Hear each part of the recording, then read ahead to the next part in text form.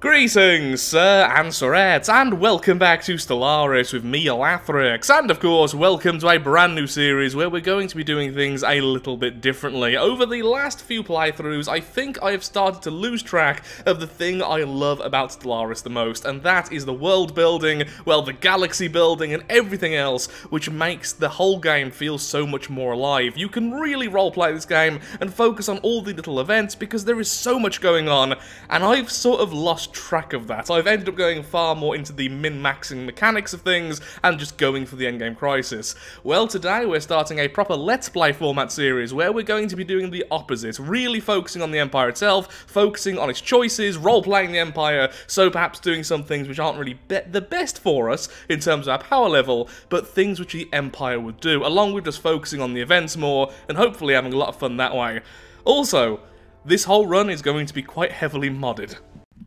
A full list of all the mods I'm going to be using will be in the description below, of course, along with links to them over on the Steam Workshop. But the main ones we're going to be looking at right away are the Ethics and Civics Classic, which is why we have all of the different civics choices and ethics choices you see in front of you, which have really worked well with the honourbound. It's actually what made me choose the honourbound over the other role-playing choices, because these fit just so well. We're also using the StarNet AI, which makes the AI significantly more difficult, and we'll get onto that more in a second when we actually choose our difficulty, because we're going to have scaling difficulty and then set the AI to a really difficult level, with the AI mod also enabled. It's gonna make the game very interesting, especially since we're not always going to be doing the min-maxing perfect things all the time. I've also currently started to run species diversity, which means different types of species will have different different traits available to them, which means you kind of want a mix of them, because it means that some of the species will be better at doing things than others, which makes everything a lot more interesting. I've also added some extra colours to all the different flags and everything, so hopefully it'll be a bit more interesting when we're actually trying to discern who is who, since that can be a little bit weird sometimes. Again, all of the links will be in the description below. So let's take a look then into exactly what the honourbound are and what they're going to be like as we play them. And I think the easiest way is just to take a quick look at the civics. So first of all, martial brotherhood. Armed forces are considered to be an integral part of the society, a symbol of its unity and collectivism, to serve as an honour rather than a debt or obligation. So they very much honour their armed forces, and this is going to play into pretty much everything they do. This means we have our soldiers producing unity in addition to everything else. We also get one extra soldier job per 20 populations. Then we get some extra research speed for military theory, which I quite like, and some extra army morale, which is all but useless, honestly, but it's nice to be there. The main thing really is we get extra soldiers and they produce our unity. Soldiers, of course, also produce defensive armies for a planet, and most importantly, increase navy capacity. This empire is going to have a ridiculous navy capacity, so I expect low tech, loads of ships, loads of alloys everywhere. We are going to be a dominant force if we go down this route, which is good because they're all about helping others and challenging the strong. Now this civic here is the civic which made me choose the honourbound over the other choices, because it perfectly fit everything I was talking about when I first made all the different empire choices.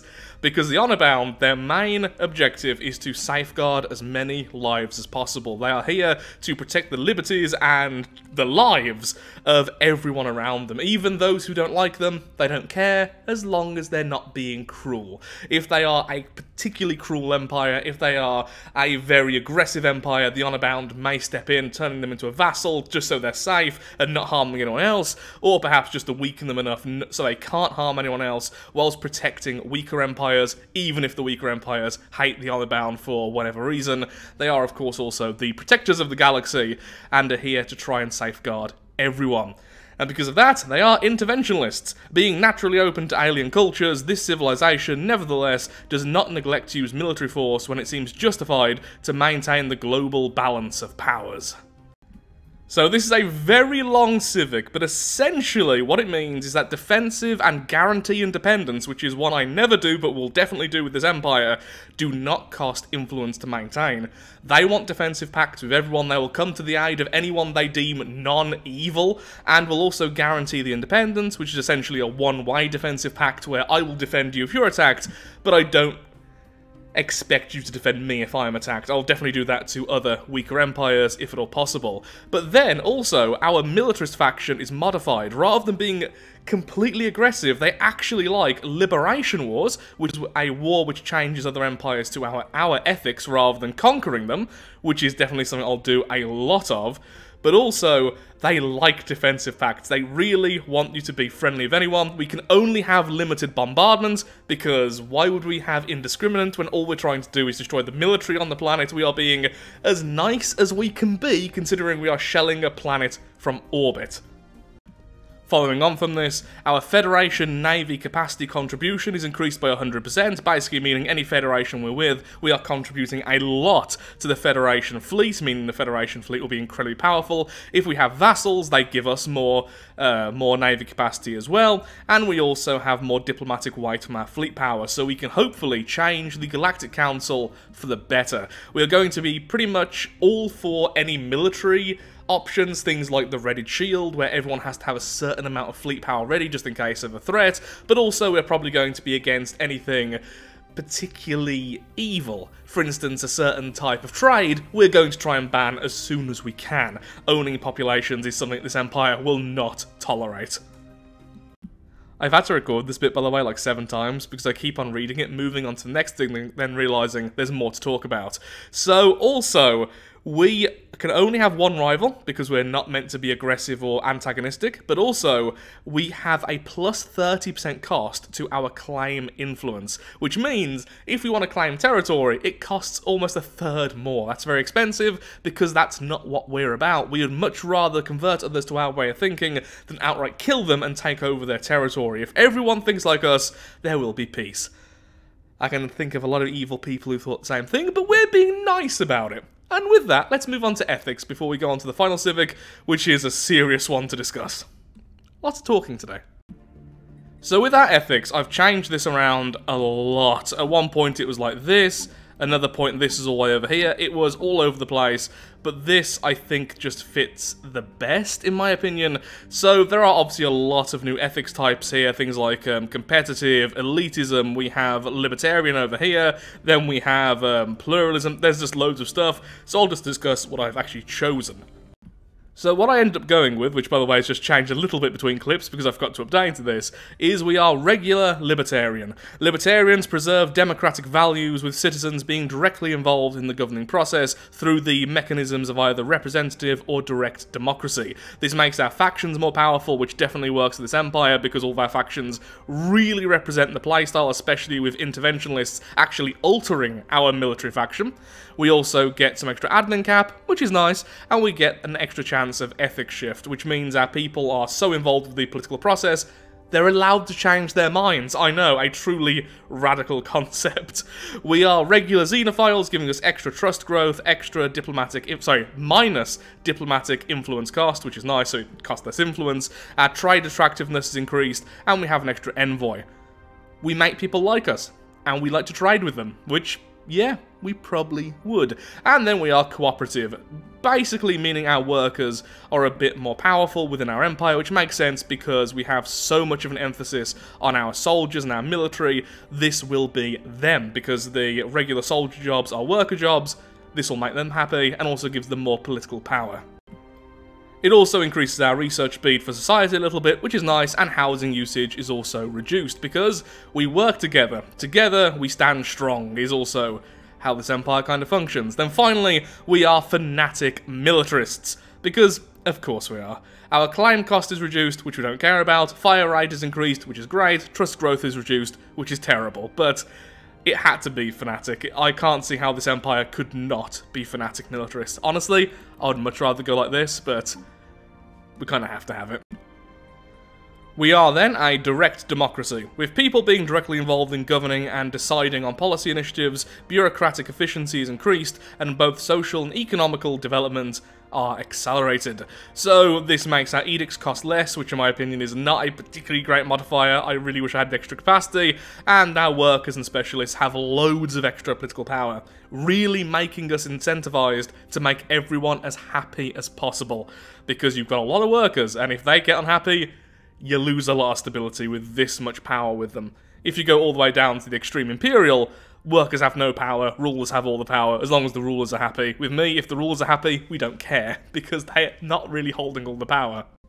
And our final civic, the one here in gold, full citizenship and political responsibility that comes with it is limited to those who have served a tour of duty in the military, service guarantee citizenship, and the rights to elect and govern. And most importantly, we are allowing everyone to go through this who is within our empire, essentially.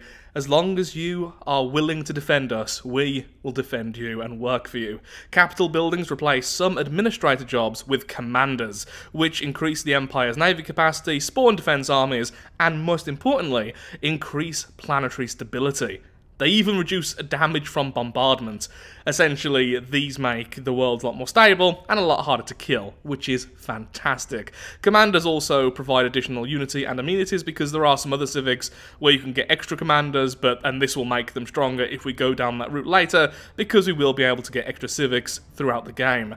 And there's a lot of options, though I think I'll probably just go with the basic warrior culture because I adore that, and maybe the welfare state, keeping our workers happy, and giving us extra regular jobs. Once you've finished with the military, we care for you in every way possible. We are nice like that. So what else does this do? This also allows the Special Edict Patriotic Call. I have no idea what that does, by the way, but then the passive effect, plus 25% navy capacity, minus 15% war exhaustion gain, but our army is a bit more expensive because we're caring for them. We are putting all of our extra money into it, which is kind of why I want to go Fanatic Cooperative rather than regular cooperative, because that actually hurts our trade value, and I like that being the idea of we're losing money because we're spending it on all these extra programs. But sadly then I'd have to lose one of the other options on ethics, and I just don't think that fits for that little extra bit of flavour. So that was a lot to get through. I hope I've explained it decently, because there are so many things here to explain. But essentially it means we care for our workers, we care for our soldiers, and our military is everything to us. We also love everyone. Now sadly, although we are using the mod which allows different species to have different traits, let's just go to humanoid for a second to showcase this. There we are, all these extra ones at the bottom which are unique to humanoids, for instance.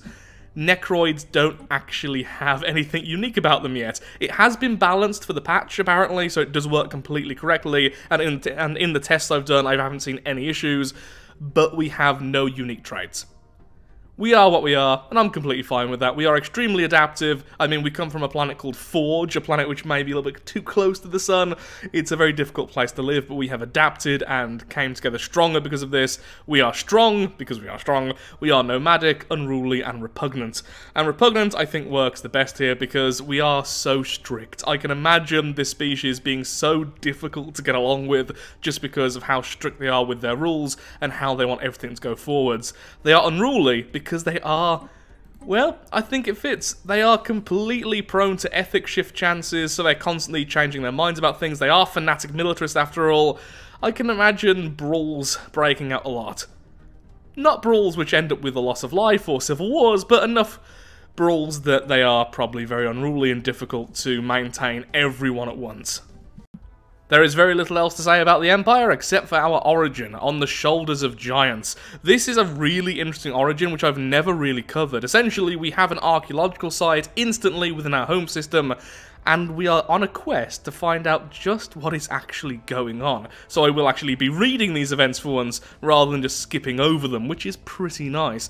Now, I have looked at the Mod Jam mods as well. If you want to get more details of these, I will also link this in the description, but I would also recommend people like Aspec, who have been covering these mods in more detail, along with the Stellaris Twitter and everything else. This is for Mod Jam 2020, and there is a lot of options, but honestly, I just felt on the shoulders of giants is what I really wanted to cover and fit the Empire well. but there is a lot of choices here. I may start covering some of these as one-off videos, perhaps in the future, if there's some interest there. But yeah, we're just sticking with On the Shoulders of Giants for now. Our ruler is the Grand Protector Shiny Plate. I forgot to rename you. Well, good job I checked. You know what? No. Shiny Plate. Our Grand Protector. There we are. And let's make sure that Grand Protector is the same for male and female. That would be great. Yeah, I think everything is in order. So now let's get to exactly how we're going to be playing this game. Let's save that one last time. And let's have a look at this. We are going to be in a galaxy which is huge. We're going to have, let's go with the elliptical galaxy since I've been going with ring almost every time otherwise. We're going to increase the AI empires up to 18. I don't want too many because with the Starnet AI, they're hyper aggressive anyway. This won't really increase the difficulty. It's just going to increase how many different types of empires are out there, which is just going to be interesting, honestly. Habitable world and everything else is set to the default primitive civilizations. I'm tempted to increase a little bit just because I do find that interesting. Crisis strength is set to maximum. The end game, I'm actually going to push back a little bit to 2,350. Yeah, that way we can be a little bit weaker and, like, that's not the end. Normally you'd have it set to this is the default, so it's still 50 years early. It's just I want to have a more lax experience, especially since we're going to be role-playing stuff. I don't want the end game to be the ultimate end, really. We're more playing towards our own goals, which is peace in the galaxy. If we can bring peace to everything, we have certainly won. But this is a nice end fun, anyway. With difficulty, we're not going with Grand Admiral, because that is really difficult with this mod. We are going with Admiral, still very difficult. The AI gets major bonuses to its economy, research, and naval capacity. But we are going to be using scaling difficulty, which takes a bit of explaining, since the last time I mentioned this, quite a few people didn't quite fully understand how it works, which is fair enough, because it is pretty weird. So how scaling difficulty works is, at the very start of the game, the AI will have no bonuses, essentially treating the game like the regular difficulty, where there's no inherent economic, scientific, or military advantages over the player, but then over time, and scaling all the way until the end game start year, which is 2,350, those modifiers will be added until you get to the difficulty you've selected. So let's just say, hypothetically, after 75 years, the game is then essentially in the Captain or Commodore difficulty. When it gets to 2,350, it will be all the way up into Admiral. The reason for this is because the Starnet AI does a great job of making even regular difficulty difficult, but I have noticed still that in the very late game, the AI still doesn't quite keep up with you. I'm not quite sure what it starts doing wrong. It could be the Ascension perks, I'm not quite sure how it picks those, or something else, but the player does start to really outscale with their empires, even if the player isn't doing amazingly well. This way, by the end game, the AI is going to have a lot of advantages to still keep it difficult. So early aggression is going to be easier, then as time goes on, everyone will get harder and harder and harder, and hopefully Admiral will give us enough challenge, while not being an utter just crushing difficulty when it gets to the very, very late game. So that is that. And now, we begin. The honourbound join the galaxy as a whole. Ruler, Shiny Plate. We begin on the left-hand side of the galaxy, near the galaxy's core. Origin, of course, is on the shoulders of giants.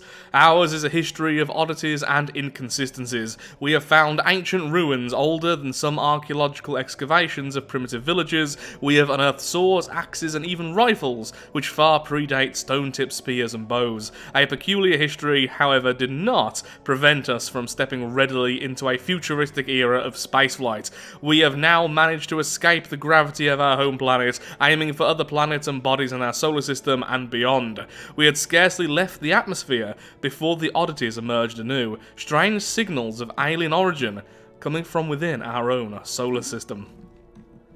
And that will unlock in a second, there we go. So we now have an archaeological site, which is located over here on a small moon. Ex Gravitas.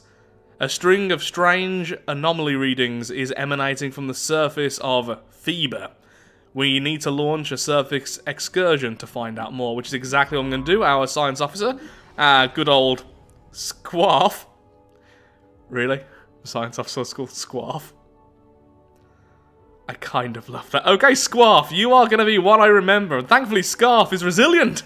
Squarf is resilient and is longer lived than most, which is very good indeed. So we are definitely going to want to upgrade our ships as soon as possible. Genome mapping is a big deal for the health of our population. Although saying that, ground defense planning is very much us. You know, I wouldn't normally go for this. No, I think for now, population growth, because it is all to do with the health of our citizens, which we definitely care about. Either of these work here. I'll definitely go for this early. Normally, I don't go for this until very, very late game, so I don't really care about it. But I'll definitely be focusing on that somewhat soon. You know what? No. It gives us more navy capacity as well. We're definitely focusing on that. It's our military, and with our military as well, we're also going to get coil guns. So our corvettes are going to be brutal. Now, normally, I would actually scrap our corvettes, and I'm just going to rename them in a sec. Famine. They're called Famine. This is the... Oh, of course, because I have the Necroid naming scheme for once. That's brutal. That's very brutal. Yeah, normally I'd scrap these, but I will be leaving them as they are, because we need some defense, I imagine. That's what our Empire would want to do. As for everything else, we are still going to be using the market to its fullest extent, as long as it doesn't clash with everything else. And with that, we're going to start clearing up the sprawling slums of our people. We are now in space. It's time to care for our people and start harvesting everything here. Though I imagine we're probably going to go heavily into alloys. Though right now, our amenities are quite low because we are repugnant. So still sticking with the happiness of our people, I think the first thing we'll build is a hollow theatre. Normally wouldn't build this here, honestly, but I do want to try and keep our people as happy as possible. And with that, let's have a look-see at our living standards. You know what? Social welfare. Yep, straight into that. That'll make our people significantly happier. Huh. Decent conditions is already plus 10% for rulers. This hardly even changes the specialists. Okay, that's absolutely fine. I would love utopian abundance and such, but they cost way too much, and this empire probably wouldn't go with that much decadence. Social welfare, yeah, make sure everyone is well cared for, but anything which is decadent, I doubt they have that much time for. Probably wouldn't shy away from it, but probably wouldn't spend too much into it. Right now, of course, our amenities are actually below the minimum amount, so they're going to build some hollow theatres. We have found a comet. I'll definitely be reading some of these just one-off events less as time goes on, but right now, I just want to read it. A fierce plume of flame sears the heavens aforge as a comet skirts the upper stratosphere. The sheer power evident in its cosmic trajectory has made a profound impression on the capital's populace. They liken the infracturability of its path and inevitability of the honourbound's ascension to galactic supremacy. Probably read that wrong. I am dyslexic, but there we go. I finally have enough minerals, so let's go ahead and build ourselves some hollow theatres. Let's keep our people happy. Right now, they're actually not that happy because of the lack of amenities. Oh, yep, so there we go. We've got our commander here giving all sorts of bonuses, like we discussed before. And we have our soldier job, because we have over 20 population, which is giving us 4 navy capacity and 2.35 unity. That's actually really good. Yeah, the extra soldier per 20 population is really going to scale our navy capacity, especially since we get the plus 25% as well from the Republic. We're going to have a lot of ships, is what I'm trying to say. Okay, let's grab that. And we definitely need to build some more science vessels. Let's look outside and find some friends. The stations really do look brutal. Whoa, that's a research station name. Oh yeah, I forgot, you can even rename the research stations. Okay, I need some leader names, by the way, and some world names. Give me them in the comments below, because I'm going to need loads of them, and I'm not creative enough for this. I'm not renaming every single leader and every single station, though. Hirschlag. Research station. Okay. Terrifying. See, this is more normal. The BT-09L. Night Shift. Dark Priestess Mining Station. What is with these names? They're so edgy. Yeah, Necroid is very edgy with its naming, apparently. I've never actually used the Necroid naming scheme since I like the humanoid and the mammalian, so I tend to stick with those. Nope, sadly not. We haven't quite made the breakthrough yet. Oh, what tradition? Okay, so ideally, I would choose expansion. I may even choose supremacy, because that makes us very strong early on. So one of these two would normally be what I'd choose, maybe then discovery, but I honestly think harmony. It's about stability, it's about the governing ethics attraction, it's got bulwark of harmony, which is so fitting for the Empire it hurts. It has mind here, it's got to be harmony, surely. Definitely not domination, that's the last one we'll probably pick. Diplomacy depends on who we find. I feel like some of these depend on how the game plays out, but right now, I feel like harmony is probably the best to go with thematically. Maybe supremacy second, but right now, since we haven't found any proof of alien life, harmony, oh that hurts. I really don't like harmony as the first tradition tree, but at least we get Utopian Dream and Bulwark of Harmony, so we're going to have a nice defensive start. Yeah, I'm not even going to talk about Ascension perks yet, there's way too much to discuss there. Oh, yeah, I forgot all the new policies! Yeah, so with the extra civics and ethics mod, there's loads of extra stuff to talk about here. Okay, this is going to take a second. Our scientists have found a desert world capable of supporting our species, and is already home to some life.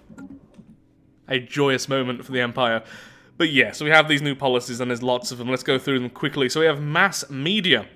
We have free media, and we have state media. I'm thinking this will have to be free media. It increases libertarian ethics attraction, which obviously is what we are, whereas state is all about authoritarian. Once again, this is one I don't like picking because it decreases the stability of our planets, but it does give us one entertainer every 33 populations. And factions also gain more influence. Yeah, it has to be free media. The media is free on Forge. Telecommunications, we can have... Oh, we're not actually allowed to have civilian because, well, we are fanatic militarists. Navy capacity increased. Starbase capacity increased. Militarist ethics attraction increased. Less research station output. This is telecommunications. Yeah, makes sense. Definitely putting that forward towards the military. Personal weapons. Allowing citizens to buy and use personal armaments will generally improve their gun culture, but this may come at the cost of increased crime activities. Okay. Current policy is limited. I would say definitely allowed. Extra army damage. Yep, everyone, remember, everyone in this empire serves in the military for probably a very long time, probably a very long tour of duty, and their culture is all about the armament and protection of their empire. So regardless how people feel about gun laws, I think this empire would definitely allow them 110%. Transportation logistics, currently not specified, so it's in the middle. Military transport, ship upkeep is reduced by 15%. Oh, that's lovely. Extra trade protection, population growth from immigration is reduced. Oh, because we're using all the transport for the military, is just literally less transport. Ooh, less trade value. Okay, I like that, once again, because I like the idea of some of our funds being diverted to our military. We are very militaristic. If we were evil, we would be very, very scary. Education. Private education and public education. Oh, once again, it's one of these ones. I like private education here. It increases prime, don't care about that, but increases specialist output by 15%. It's so good, but it increases elitist and competitive ethics extraction, which is the opposite of what we are. Public education makes far more sense. Governing ethics attraction is increased, extra unity, less energy, because we're spending it on the school system. We have less crime. And egalitarian and cooperation is increased. Yep. Healthcare, that's going to be the exact same. We're going with public healthcare. For once, it's the one I'd actually choose. Medical workers produce additional unity and amenities, but have increased upkeep. Building clinics produce additional... Okay, so the building clinic produces additional medical workers, but its upkeep is increased. Extra population growth, and once again less energy, but we're funding our people. Authority we can't do yet. Economics we can't do yet. Production focus is currently mixed. I think that fits our empire. I don't think it go either way. Maybe militarized. I might change that later. Trade policy. Oh, we have all sorts of options here as well.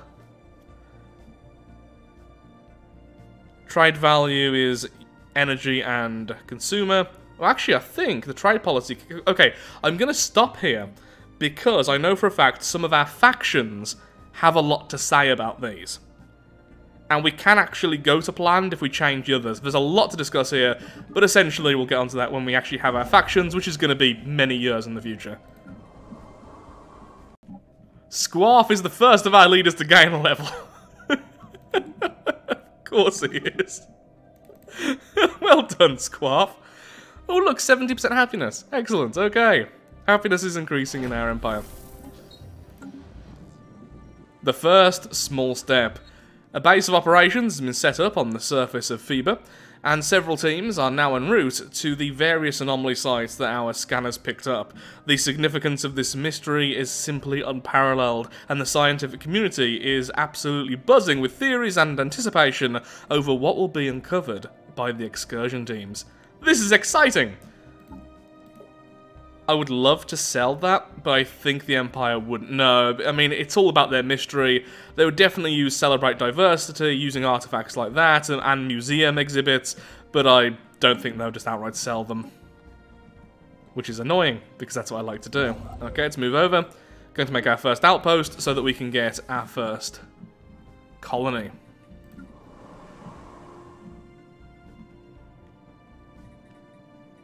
Okay, I'm going to build a new alloy foundry, I think. Right now, our alloys are quite low, honestly. We have found minerals in space, nice and easily. I think we need a military, and I think the Empire would agree with that. I mean, I'm actually tempted to build a stronghold to defend us more, but yeah, I think... oh, a monument, though. We are very, very proud of our nation. A monument or a foundry. I think a foundry would probably be better here as well, since we are also neutral, well, just under neutral on consumer goods. I think for now, we'll build a foundry. And to be efficient, I'll also remove one of the jobs from our bureaucrats, which will become a foundry worker in a second. And all as well. Habitable World Survey.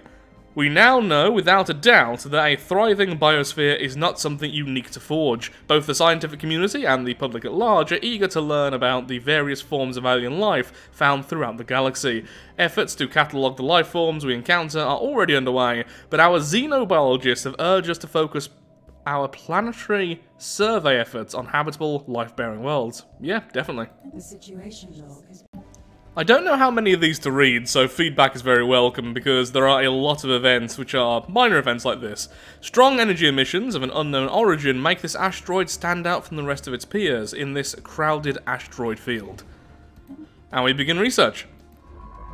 Thanks to Leon. It's like Leon, but with more huh. The greater good. Our Empire population takes comfort in the knowledge that they are all working together for the greater good, each one a small but important part of a vastly larger whole.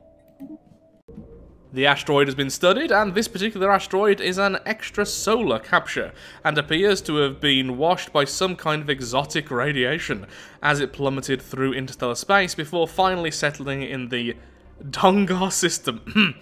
The original source of this radiation remains unknown, but the ISS Diseased Ambition has been able to pick up a wealth of physics data by studying the asteroid's energy emissions. So here's 114 physics in our stored research, which will help out get our blue lasers a little bit faster. Diseased Ambition. And our new one is called Shrouded Hope. Okay, that's interesting to say the least.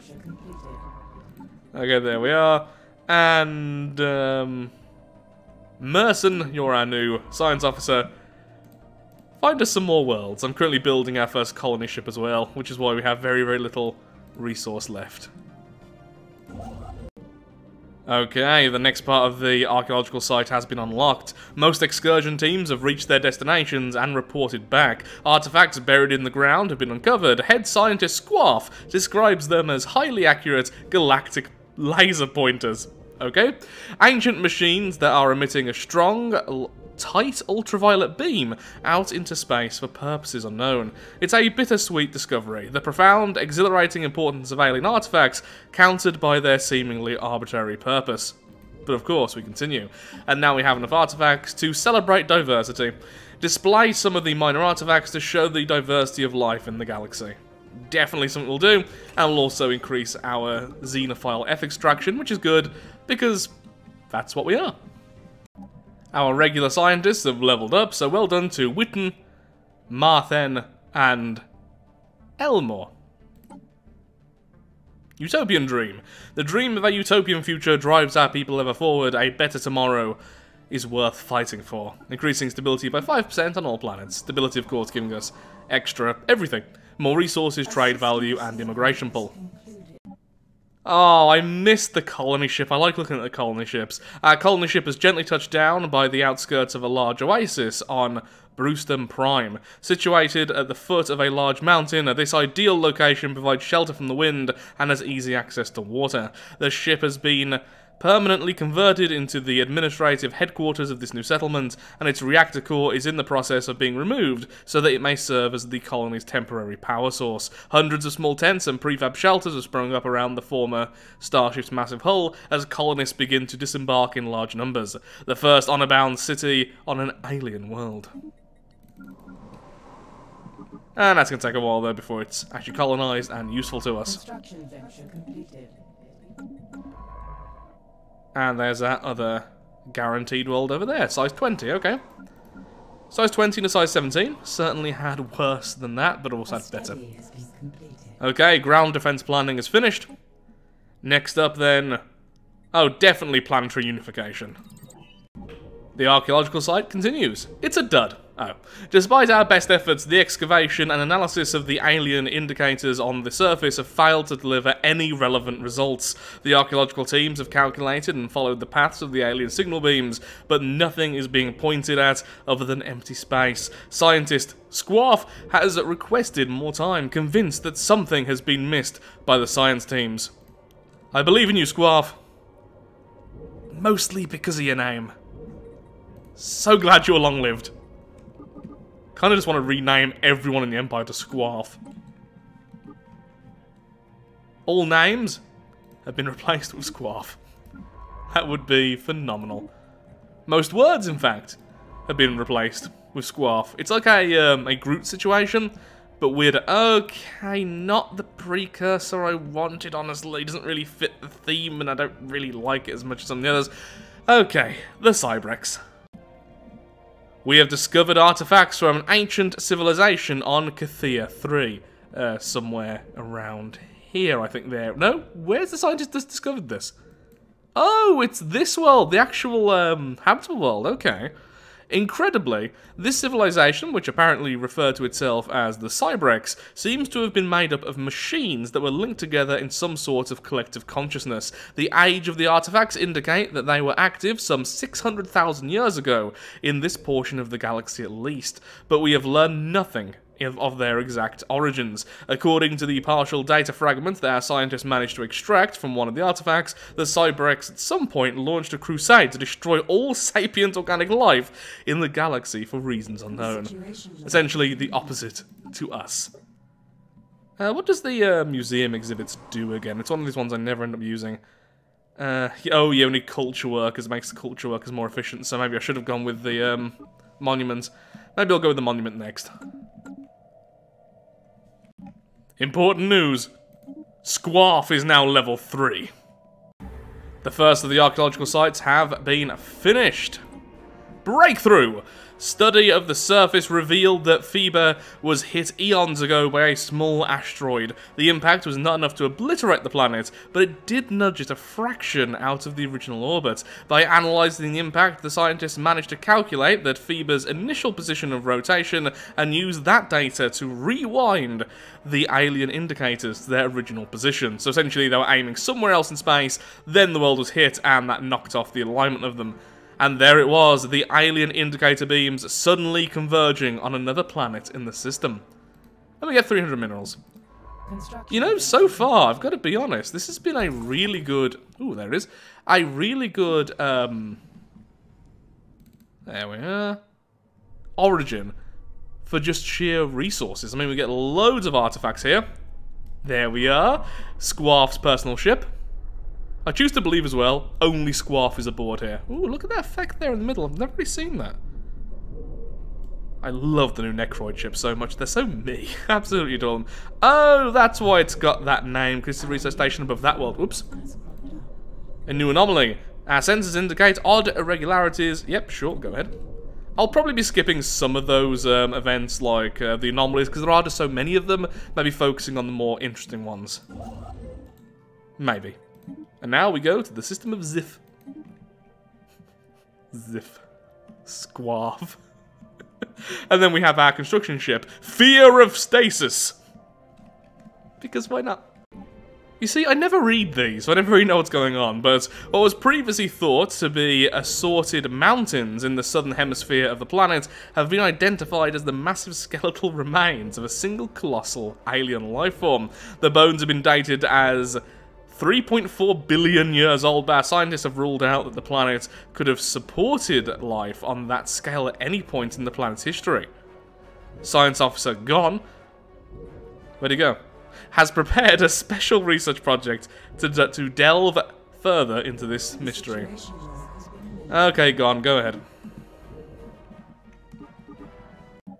Our continued studies of the massive skeletal remains on the planet have managed to shed some light on how the creature ended up on the planet itself. There are very faint residual energy readings that indicate some kind of dimensional portal existed briefly towards the rear of the skeleton. It's always bad when you have dimensional portals at the rear of your skeleton, and that's why I don't eat too much Mexican food. Science Officer Gon theorizes that the creature passed through this gateway from another dimension, only to quickly perish in the hostile environment of the planet. Why it did this and where it came from are questions that may never be answered. So literally just we've learned very little of them. It came from somewhere else. Dead. Still, a little bit more physics research and some experience for Gon. Well done, Gon. You now have an expertise in computing. Materials and computing, and yet I have you on a science vessel. I'm sorry. I need you there right now, I'm afraid. What are you? You're an expert in bureaucracy and governing. Well, I'm very sorry that your society degree has ended up with you just on a science vessel. And let's go with mind and body. By embracing a combination of new meditation techniques and healthier eating habits, a large segment of our population enjoys a greater life expectancy than ever before.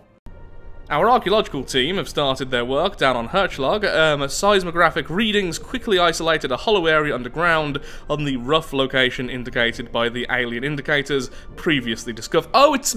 okay, a little bit of a brain fart there. My brain just loaded for a second. That means heartbeat in German. I am 95% certain about that. Hirschlag would be, yeah, be heartbeat, right? I am almost certain about that. I'll Google it in a moment.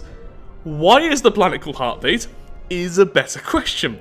The underground expanse is vast, and despite its mysteries, its mysterious nature, one thing is beyond doubt amongst the experts. It's not natural. Someone built it with a specific purpose in mind.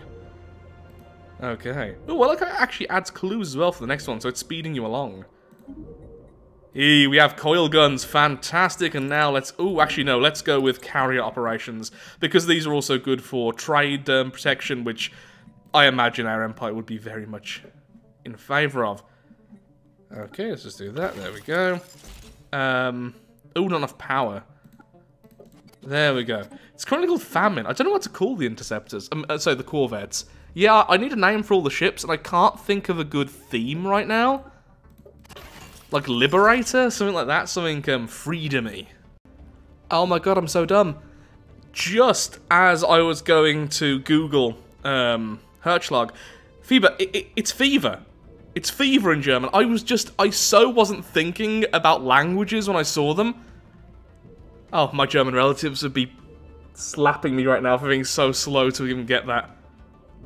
I have heard these words countless times. I can't pronounce them right, as I've said multiple times. My reading and writing in German is significantly better than my speech in it, but... yeah. Yeah.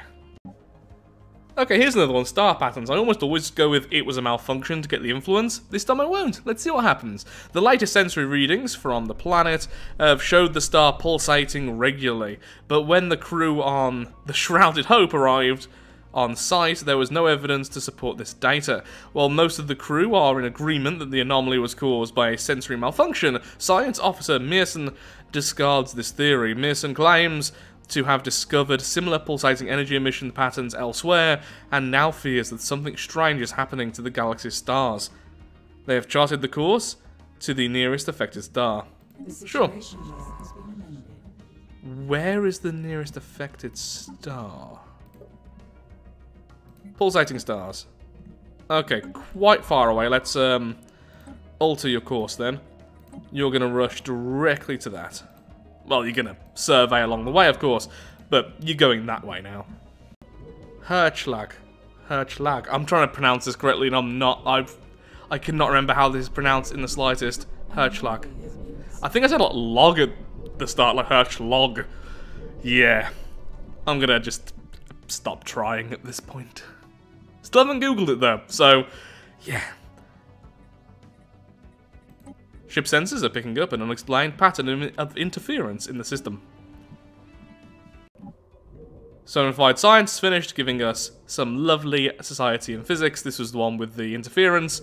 The diseased ambition crew has succeeded in isolating a signal embedded within the usual pattern of interference in the system. The signal is a song, a complex sonification of an advanced mathematical equation, to be precise, and one that the science officer, Lilhan, cannot seem to get out of their head. Who or what may have composed this song remains unknown, though its complexity infers an incredible level of technological sophistication regarding subspace harmonics. Well, yay for a little bit of extra research. And over here, ooh, something waiting. The excavation crew has finally reached the underground structure. Vast, angular halls and tunnels were exposed. A complete lack of adornment made it difficult to establish the purpose of the structure. When Squaff entered the main chamber, a deep sound suddenly reverberated. Initially just thundering noise, the sound slowly contorted until an incorporeal voice spoke a single sentence in their language.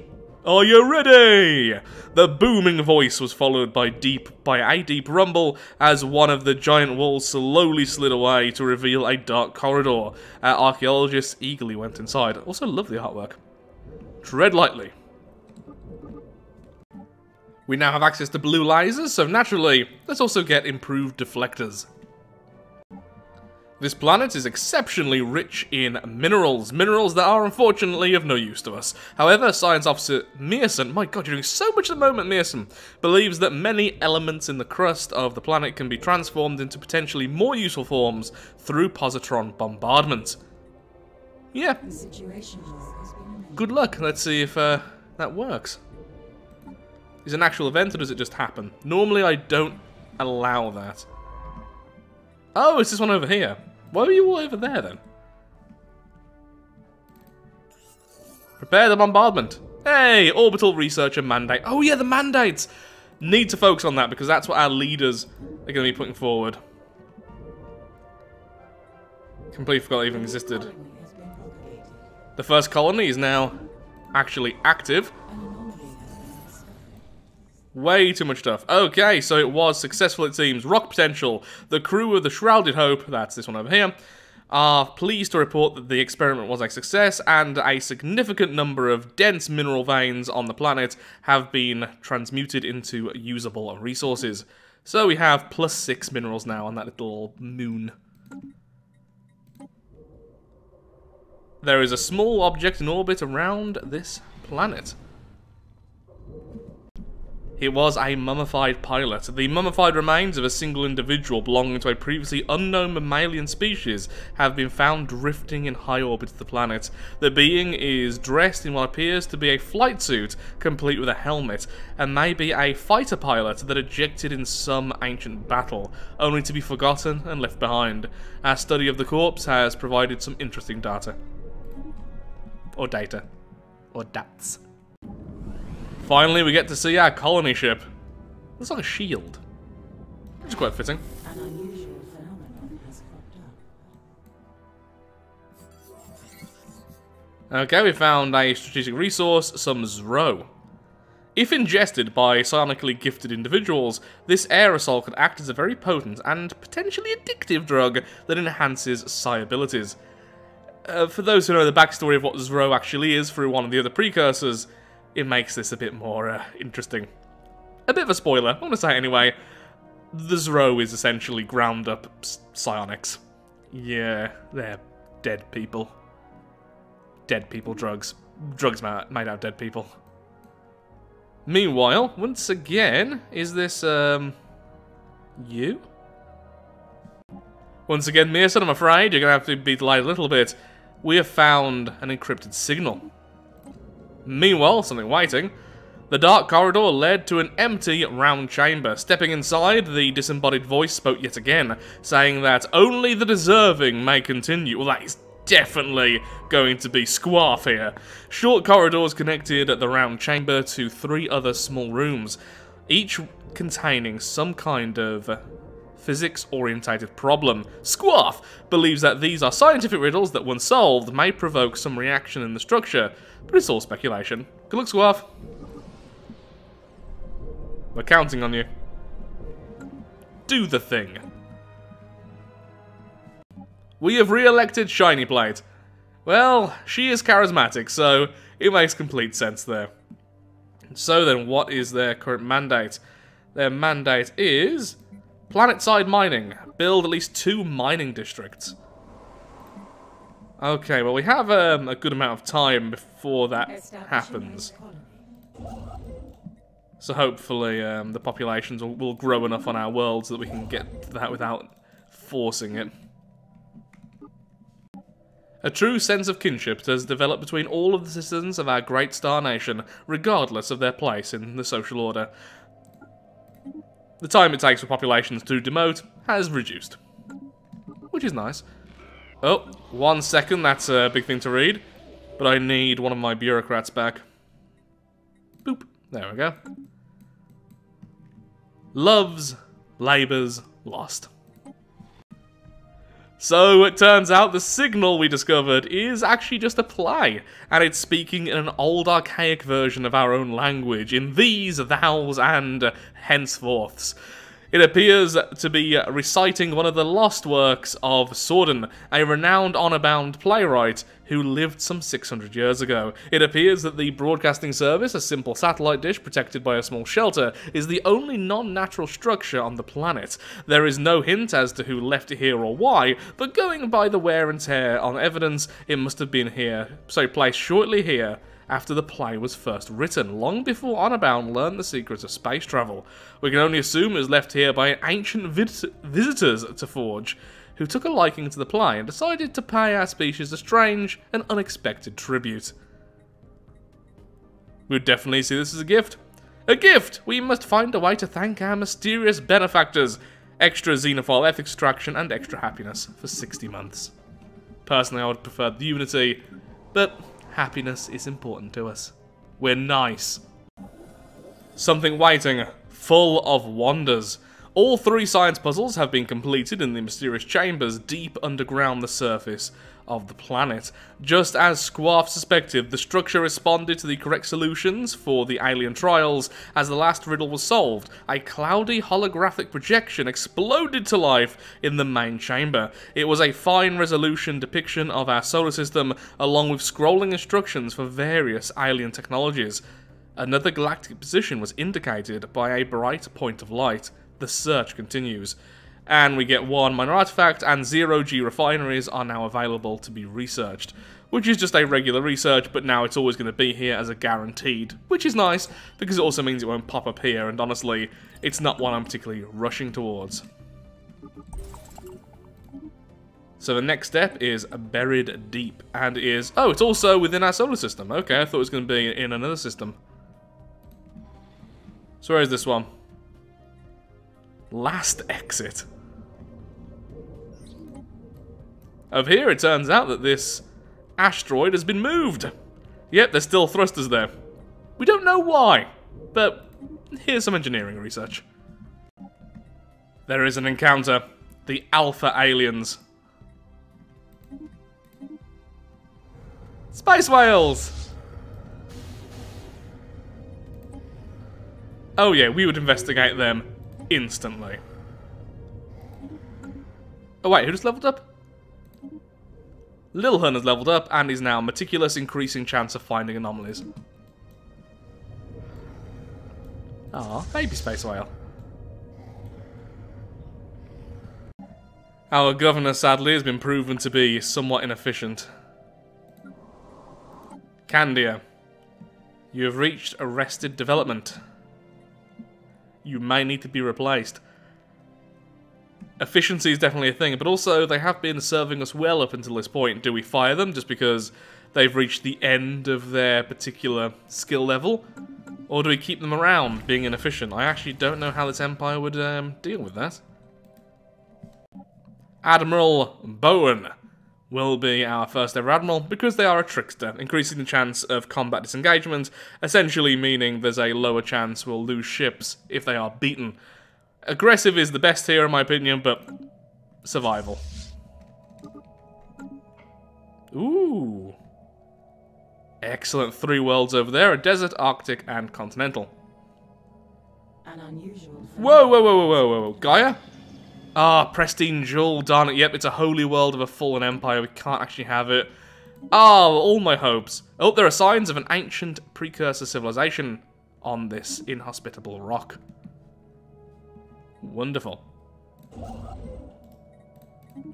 And you can finally go ahead with the pulsating stars research. Oh dear, star crazy. The crew on the Shrouded Hope have made an unfortunate discovery. Like they suspected, the pulsating pattern observed from Meneth was in fact due to a sensory malfunction in Science Officer Merson's head. Science Officer Merson has turned erratic and suffers delusions about the stars pulsating coded warnings about the coming apocalypse, and of having been appointed protector of the realm. The crew believes she herself manipulated the ship's sensory data during a psionic spell. Psionic? Psychotic spell, even. Merson is now in a medical pod, heading back to Forge, where she will receive treatment. Thank you for your service, Merson, protector of the realm. Well, there goes Merson. Oh, that was so not worth it on so many levels. Okay, we need a new one. First of all, we need the resources to hire a replacement. I think I'm going to go with an archaeologist. Yeah, we've seen loads of archaeology at the moment. I definitely think we'd be going for one of those. There's also a site over here we'd want. So, Diane will be replacing the Protector of the Realm. Oh, what a shame. What an absolute shame. I discovered so much. Okay, yeah, but grab that one first. Meanwhile, on the next world, buried deep. Sealed bunker. After a long, arduous period of digging deep into the crust of Last Exit, the excavation team has reached another underground structure. Despite readings indicating that this building is hollow, no entry point can be found. It appears to be hermetically sealed, and the protective walls are made of some unknown material with extreme structural integrity. Conventional digging equipment doesn't even scratch it. It'll require some serious effort to get through, but the project is already underway. Good luck, Squaff. Our factions have finally arrived. So, we have, in order of power, the Alien Tolerance Organization, which is our xenophile group. We have the Military Officers Association, which is our militarist. We have the Free Thought Movement, which is our libertarian, which really love us. 94% approval already. Oh look, we've basically just accidentally chose all the correct options. We'll get into that in a second. And finally, with the Hammer and Sickle, we have the Social Prosperity Association, with no current leader, which is our cooperative faction. So, the only negative I can do anything about right now is with you. So, with the most popular, we need to find a new contact. There's nothing else we can really do to please them. They are very difficult to please. 55% approval. The military is happy. It wants us to change our war philosophy to liberation wars. Okay, I will do that right now then. So unrestricted, changing to liberation. Essentially, this means we can change the ideology of other empires rather than going to normal war with them. So that's pleased them a lot. plus 20%, so now they're 80% approval. And of course, the more approval you have of your factions, the more influence you get from them, and since we are libertarians, we get more influence from our factions, plus 25% in fact, so making them happy is a priority. With our free thought movement, personal weapons allowed, we've already chose that, freedom of speech, we've already allowed that, anti-autocracy, we're just not an autocracy, free movement, we've allowed that, and reproductive freedoms, yep, everything is already done. So with you really want a planned economy. You are the weakest of the factions, so the one I'll pay less attention to. You want an education campaign, okay, that I could do. Actually, it costs a fair bit of energy. No, actually, we can't even do that yet. So that's something in the future.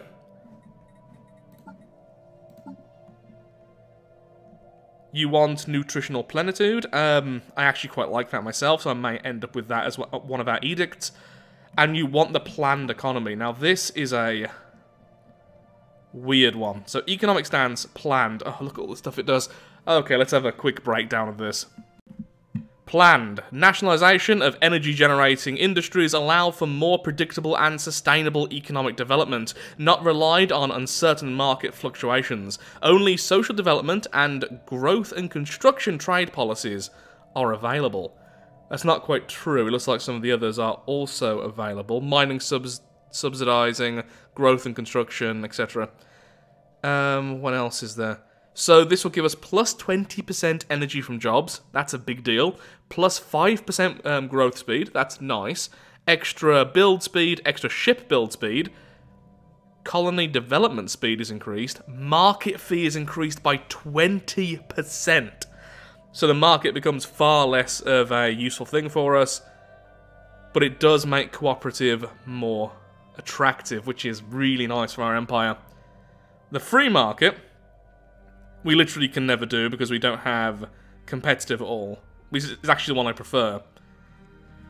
I don't think I've ever used the planned economic stance before. That is really brutal. So we have to change our trade policy from wealth creation to essentially any of these, I believe. Social development, growth and construction. Okay, so not any of them. Can't even do that one just yet because I haven't got the tech. So which one are we going to swap it to? Social development, what's that? Trade value now earns us unity and consumer goods and society research. No energy at all though. But of course we're getting plus 20% energy from jobs.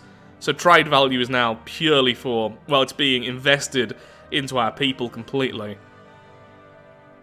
Wait, we can't have consumer... Oh, I was hoping we just have consumer benefits. Or marketplace of ideas. I like both of those. Okay, sure. We'll go into... We could do growth and construction. Minerals and food it gets turned into.